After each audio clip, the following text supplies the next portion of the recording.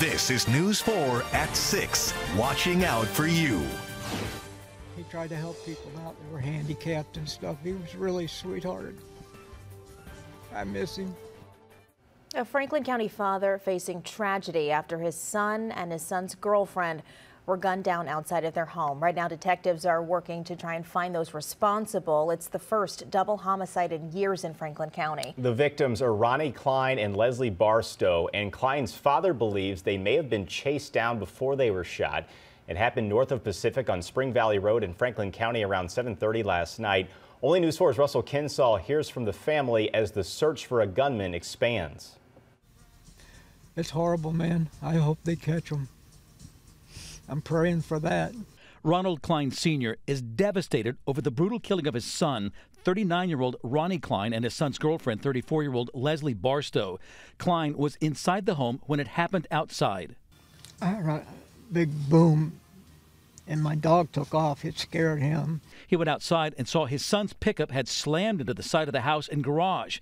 Both victims inside. It appears they'd been chased up to the house. He was going real fast when he hit the house. Never hit the brakes. I think he was already dead. I don't know. Klein tried to perform CPR on his son. He says his son and girlfriend were in the pickup and both had been shot to death.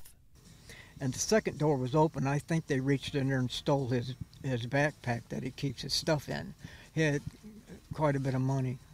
He didn't put his money in the bank. The home where the couple was gunned down is in a rural area where homes are some distance from their neighbors. Investigators worked through most of the night gathering clues at the crime scene, and they're asking for the public's help. I think that's why it's important that we're putting it out there. If anybody's got any information, no matter how insignificant they think it may be, reach out to our office and let us know about that. There are no surveillance cameras at the house, but the sheriff is hoping cameras nearby recorded the shooter coming and going. But if somebody's got any cameras along that route or in that general vicinity, we ask that them check it and reach out to us. Klein said he didn't get a good look at the shooter's car as it was leaving, but he said it was really loud. I guess the guys that did the shooting were backing up into my driveway to shoot down this driveway to get away. Klein lived in the same house with his son Ronnie and Leslie. He said he's praying they get justice.